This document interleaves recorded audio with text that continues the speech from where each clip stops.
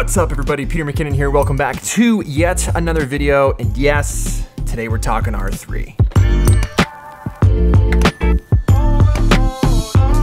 Got the chance to use it over the past couple of weeks, most recently at the racetrack with a professional race car driver. We thought those two things paired well together so that we could really test out like the 30 frames per second and the stacked sensor to see how good rolling shutter was being eliminated or how much improved it's been since the DSLR days and using something like a 1DX Mark II or a Mark III, etc. So to start things off, just jumping right in. The overall experience of using the R3 is good. I would say it felt very much so like I got back in the saddle with the 1DX Mark II and it was just quieter. The last like full pro body I used was the 1DX Mark II with an actual mirror, so the tactile and like haptic feedback of that mirror going up and down and hearing it, it's really weird not hearing it now and just hearing like what it should sound like through this little speaker on the back. If you listen, that's just like an electronic sound playing through the speaker, so that's throwing me off a bit.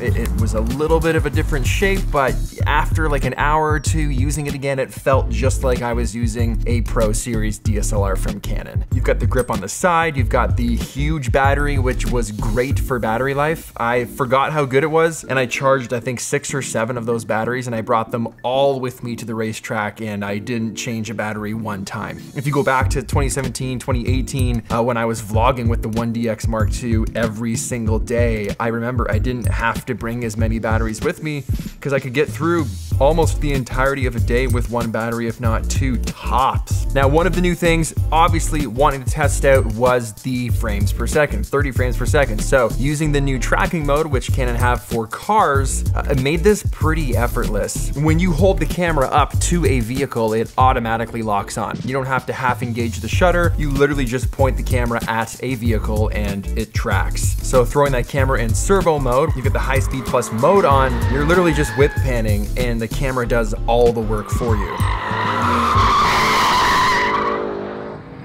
I see what he means. Wow, but like the tracking actually works ridiculous. I did nothing. Locked on the whole way from the distance when it was small right up around the entire turn. Like I did nothing. So then it comes into question, like how good is the rolling shutter? In this camera, it's the first stacked CMOS sensor that Canon has done. Essentially what's happening is like RAM is being built into a sensor now to make that camera process faster. So you're getting super fast readouts. And that's why this camera is primarily targeted towards sports photographers, people that are doing some kind of sports journalism, be it that you're shooting automobiles, F1, any type of Olympic sport. And I can only imagine this technology getting better and better as more and more cameras come out, which just means things are gonna be faster, reading faster, which also means data is going to be increasing. When you are taking 30 frames per second, those memory cards are gonna get eaten up real fast. I just took like 400 pictures. You couldn't even hear it. Look, I got the whole play-by-play, look at this.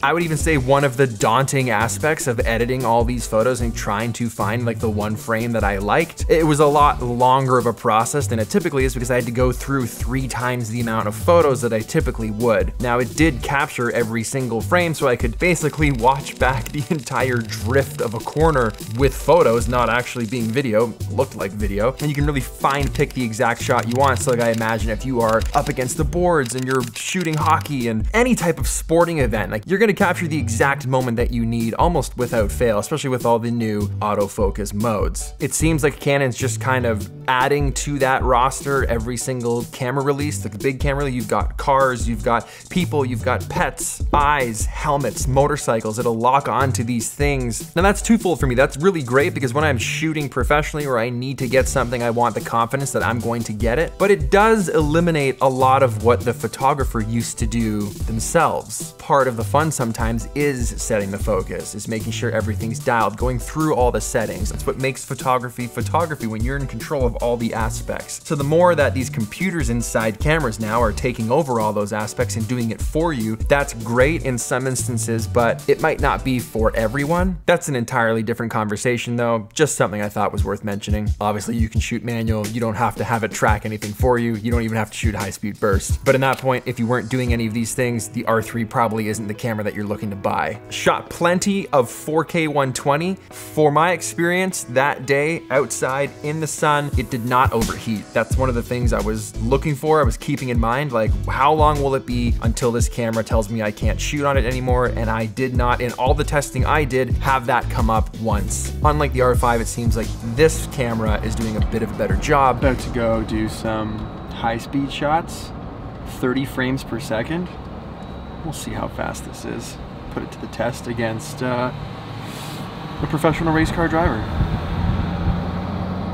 So as far as the 30 frames per second go, I can honestly say in all of the time that I've been taking photos, I have never used a faster camera. And it's never been easier to focus on something going extremely fast and nail focus most of the time. There were a few times where it missed. Dude, I mean, the tracking works good. It works good. If the car comes too close into frame and then you whip pan by, and during that whip pan, you're just way punched in and the whole frame is the car, or you've only got like the back quarter, it can lose it a bit there because I think it's looking for the whole vehicle to track. But when you've got full visual of the full car, it just locks on and you just follow it and it's done easy. Something to keep in mind, if you were tracking something and it gets really, really close, really, really fast, you could run into a little bit of an issue readjusting the composition so that the car stayed in frame the entire time, and then I had no issues with the tracking. For me, in my world, this is definitely a vloggable camera now that it has a flip LCD, a swivel LCD. That is what I wanted back in 2017 when I was using the 1DX Mark II. So that is always just something cameras should have. It's 2021, cameras should not have a swivel LCD. End of discussion. Now the camera is lighter than its DSLR counterparts, but when you're out there actually shooting and you've got a 15-35 and you got a 7200 RF lens on a pro body, like, it's heavy. It's a heavy camera. So that is, for me, a bit of a downside because I've gotten used to the smaller no grip R5 mirrorless, which again is also big for a mirrorless camera, albeit smaller than what you used to have with the 1DX2 or 3 and a 7200. It's still a big kit, which didn't seem to be a problem for this FPV drone. This is the only R3 in Canada that we are putting on an FPV drone. So funny story about this, we were contemplating if we should do this or not, and should we put the camera on the drone, and I decided yes, because I wanted to see what some aerial footage would look like with the R3 flying on a drone. That's cool.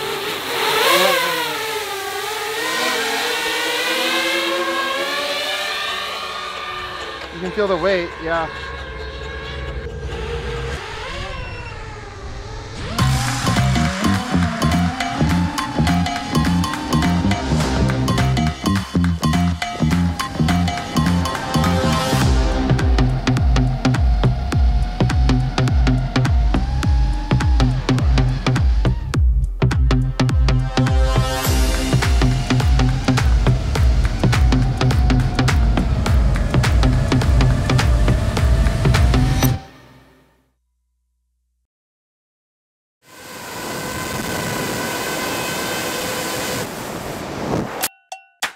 Lo and behold, signal was lost on said FPV and the drone crashed, but the lens took the brunt of the impact. So the lens snapped off at the body, and I think that entirely saved the body.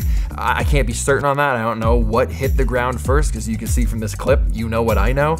But when we did find the R3, it was perfectly fine. The sensor was exposed, but put the lens back on, and the rest of the footage that you see of that Porsche was shot with the same camera that crashed. So let's do it again. Let's do it. It worked fine immediately after. There was almost no dirt on it at all. The lens, however, was not fine.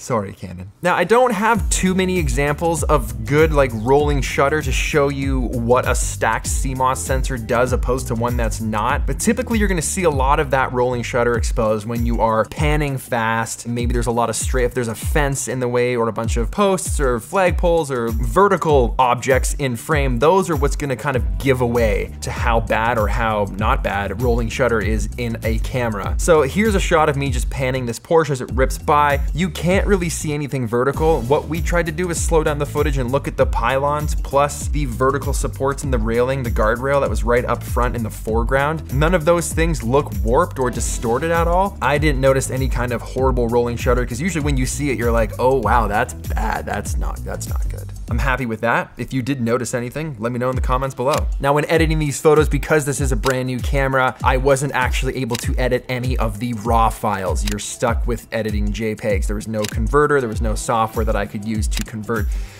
these RAW files to DNGs so that I could import those into Lightroom and really kind of play with the flexibility of the RAW file to see how far I can push it one way or another. So there's always those things to keep in mind when you're using a prototype camera. Now, would I buy this camera for myself? Yes and no. So yes would come into play where I have found myself interested in more automotive photography and off-road photography, just like moving vehicles photography. I've really been kind of having fun with that lately, so I feel like it would be handy. But the no side comes from, I wouldn't want to spend the money on a camera for the times I'm going to just shoot automotive stuff. Because it's not a huge chunk of my business or my career or even my portfolio right now, I don't really see a point in me owning it. If it is something that you do more predominantly, be it that that's automotive or sports or anything where you need a high-speed shutter, then yeah, absolutely, that would be a great camera for you. But for my needs right now, I'm more focused on video, I'm more focused on landscape photos. If I continue to shoot automotive and more off-road stuff, then yeah, I would for sure keep one of those in my Pelican case for those times when, hey, we're gonna jump a side-by-side right now. I'd be like, I'm gonna switch cameras because I want to track it and get 30 frames per second to make sure I don't miss this. All in all, it was a good experience. I had a lot of fun using it. I fell right back into the saddle with how to use it and what a pro camera does. The eye tracking autofocus looking through the viewfinder worked pretty great. I found like it got me to the area where I needed to go, and then using the joystick on the back was really fast at being able to just rip back and forth over that screen. Back in the day, you had to almost, it felt like you had to go on a grid and it would take quite a while. Now, when you're moving that little joystick at the back, that thing goes so fast to the exact zone you need. With the technology in cameras today and cameras like this one, there should be no reason autofocus and getting things focused fast should be any problem at all. I think ultimately what this camera does for me is gets me more excited for what could maybe potentially be something like an R1 one day, where we're taking all of the features of this super fast sports camera and the photography based autofocus and the stacked sensor, and it meets the video capabilities of the R5, and then those two cameras come together and create what would, I don't know, be the R1. That would be for me like a dream camera. If that happened, I would be like, okay, I'll take 3 of those, and then that will just be everything I need. Backup cameras, double cameras, A cam, B cam, C cam, drone cam. All of the cams. That would be very, very exciting. So for me, I see maybe the future going that direction. I think that's what a lot of the speculation was before the R3 was announced, that it would be something called the R1. Canon never confirmed that or never even leaked anything about an R1. That was entirely the internet. But hopefully that's part of the roadmap. That's where all lines go. But for now, sports photographers, automotive photographers, anyone shooting high speed, rejoice, because you will absolutely love this camera. All right, guys, that's it for me. I hope you enjoyed this video. If I left anything out and there's more specifics that you want, more camera tests that you want with the R3, let me know in the comments below. I can certainly reach back out to Canon and see the next time I can get an R3 in my hands to run more of those tests with you. I'm not really an analytical tests at the computer type of guy. I like to go out and shoot things more and just kind of give my overall experience using a camera. I know very fast if I like it or if I don't. I also know what makes my life really, really easy when it comes to shooting, which I do a lot of. So that was just kind of my preliminary first real photo shoot day with the R3 at a track. Had a lot of fun. Hit that like button if you like this video, subscribe if you aren't already, and I will see you in the next video. And if you missed the little hype reel, the super cool hype reel that just makes me want to smash things, so pumped. That's it, guys. See you in the next one.